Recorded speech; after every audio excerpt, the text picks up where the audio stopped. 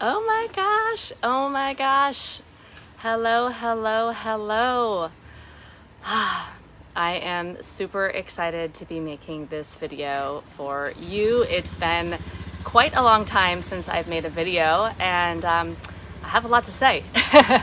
And so specifically in this video, I wanted to talk about this idea of a new normal. I know a lot with like the pandemic, we heard like new normal, this is the new normal, but in general, there's an idea of having a new normal or continuing to have a series of new normals in our life. So as we grow and evolve, or as our dreams change, or when we're on the next step of our journey, there is this new normal or this new level that we want to get to. And so I want to share with you some stuff, my process. And hello everyone who's watching. Please put in the comments where you're watching from. I'd love to see where you're watching from. And if you hear any roosters, I think they're like back behind here. So that's what that action is. I'm actually on a beautiful retreat right now with some of my friends. And so we are just chilling. I'm chilling by the pool. I'll give you a little sneak peek over here. Ooh. So there's this whole pool situation right here, which is super tranquil, which is why I wanted to come on and share some of these good vibes I'm having with you, and also just connect because it's been a while. And so, I was talking earlier today with some people that I work with around when I started my coaching business in 2012.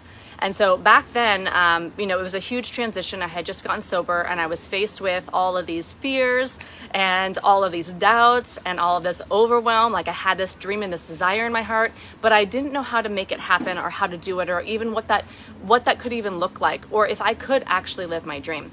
And so I know a lot of people are like that, whether it is the pandemic's over and you're wondering you're a new person and you want to live this new dream, or you want to live your life differently, or maybe you want to have your business on the internet or have a business on the internet, or you want to do something differently. So how do you create this new normal for yourself, whether it is the next level or this brand new thing that you've never done before, or whether it is just that next goal that you want to do?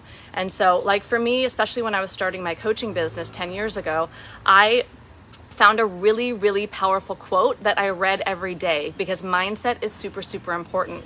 So what I did was it's Marianne Williamson, and the quote goes something like, "Our deepest fear is not that we are inadequate, it is that we are powerful beyond measure." So I read that every day. It helped get me in the mindset in the morning, kind of like a morning shower, right? We get fresh for the day from the shower, but this mindset work was helping me get fresh for this new change that I wanted to make. Because like if this is our life inside here, when we have a new normal, or when we want to do something outside of our comfort zone, it's out here in this land that's a little bit uncomfortable and scary because it's brand new. So whenever we do something that is new for us, we're going to feel discomfort. And so really the game changer here is about having a new relationship with discomfort. This is the key. When I can be comfortable or okay and move into comfort and even appreciation of my discomfort, then I'm unstoppable. Then I can do whatever the frick I want, right? And I just mean in general, but like you as well. And so when we're willing to face our discomfort, we can then create whatever it is that we want, whatever our heart desires, whatever we're feeling inside. And so when I first got sober, like my mantra was F fear. And I just wanted to take the next action aligned with my heart and my spirit. I felt like I got a second shot at life, and I wanted to do something meaningful with it. I wanted to help people. I wanted to help people, pull people through the hell that I had been through. And I know a lot of people who follow me, maybe this is you too, you've been through something kind of major and you want to actually help people, like shortcut them that process that you've been through so you can help them get to that other side sooner, like a transformational type of leadership. So here are my 3 steps that I want to share with you to create your new normal, whether it is the totally new thing or that next level with where you are now.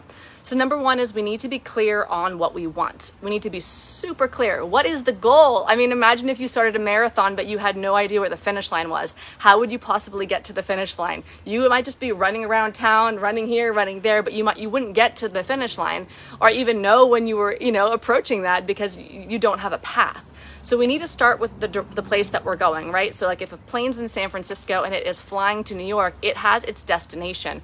What is that destination? What is it that you want? Do you want to have an online coaching business? Do you want to make videos on the internet? Do you want to write a book? Do you want to, actually with my friends right now, we're on this retreat that we created to write. So we're on a writer's retreat. So what is it that you want to do? What's been tugging at your heart? What is that thing that has been calling you? What is it? If you could do anything, what would it be? So get super clear around that and write it down on paper. If you want to share it in the comments, share what is your big dream. There's something really powerful about claiming and owning what it is that we want to create. And then number 2, and this is super, super powerful and important and vital, is we got to look fear in the eye.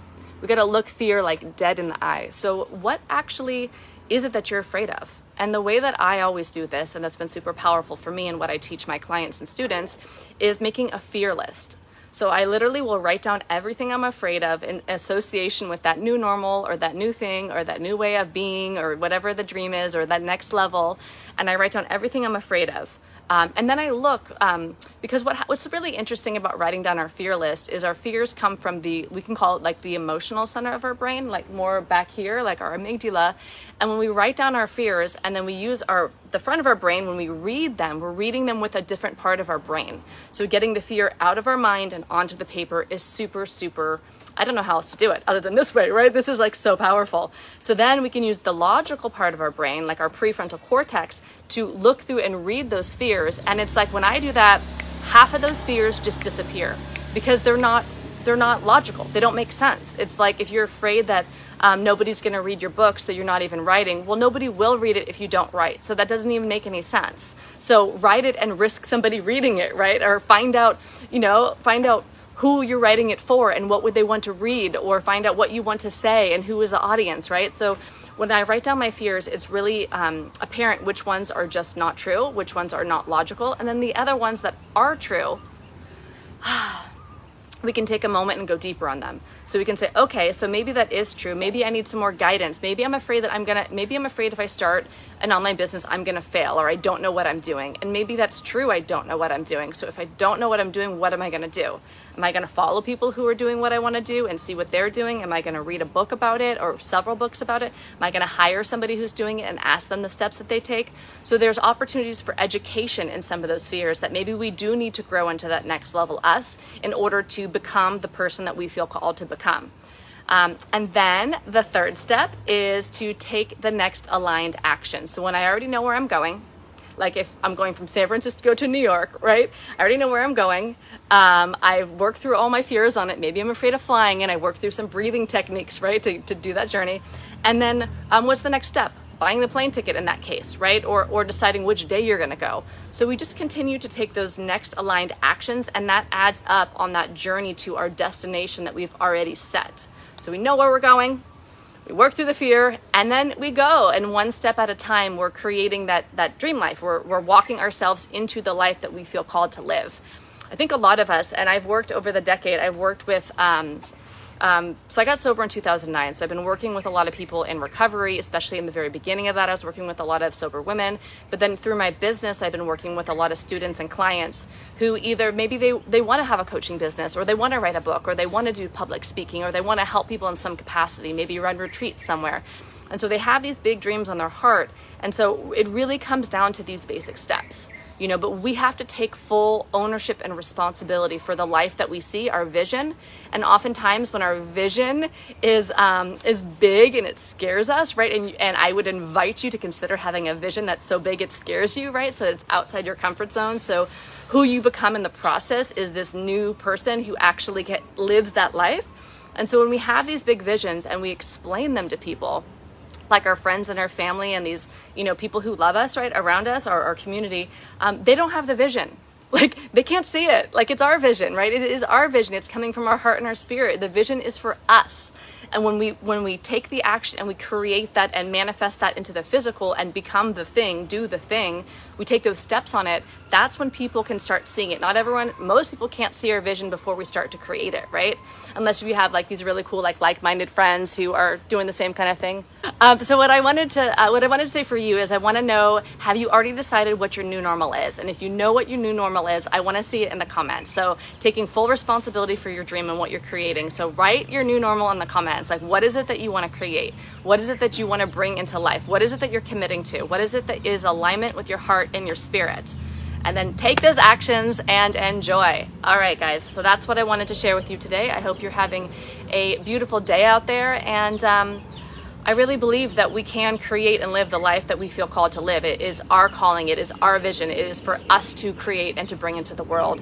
And oftentimes when we do that for the service and the sake of others, it is to benefit other people. And even having that as the intention, I'm doing this for them, I'm doing this for her, that really helps us get through a lot of that fear. So take care out there, and I'll see you later. Yeah!